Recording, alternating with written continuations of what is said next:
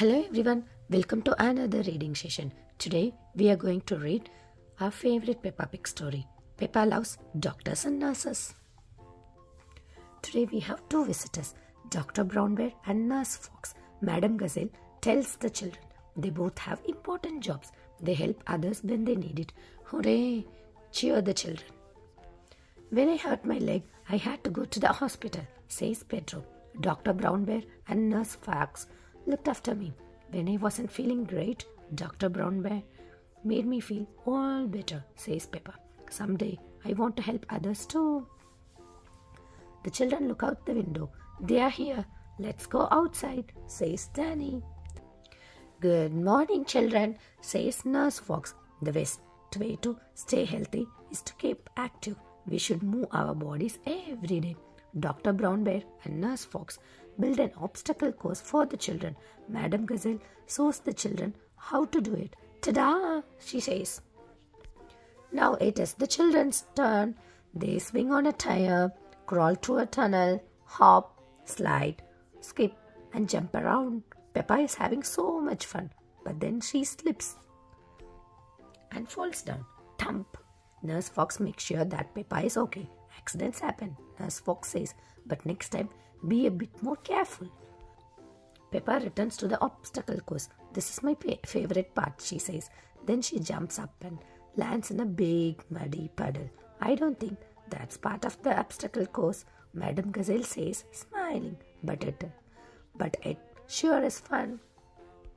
Soon it is snack time. Hooray! Cheer the children. We must wash our hands before we eat, Nurse Fox says. This helps us stay healthy too.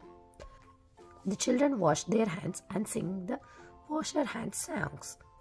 Wash, wash, wash our hands, wash them nice and clean. Bubbly, scrubbly, scrubbly, bubbly, wash them nice and clean.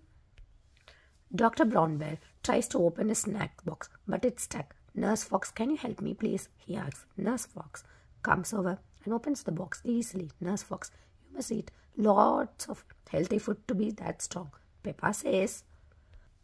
Peppa and her friends love snack time. They have lots of fruits and vegetables like juicy green apples, crunchy orange, carrots, and squishy purple grapes. You have done such a good job today, children, Dr. Brown Bear says. I'm going to give you all a sticker. Hooray! Cheer the children. They love stickers too.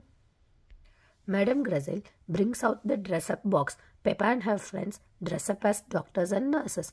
I hope one day I get to help others, just like you do, Peppa tells Nurse Fox and Dr. Brown Bear.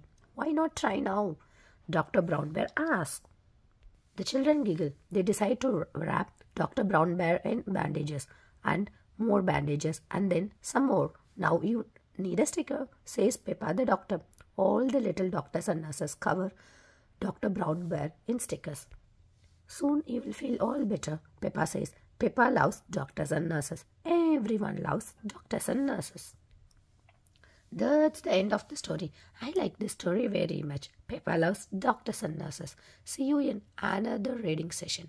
Bye-bye. Take care.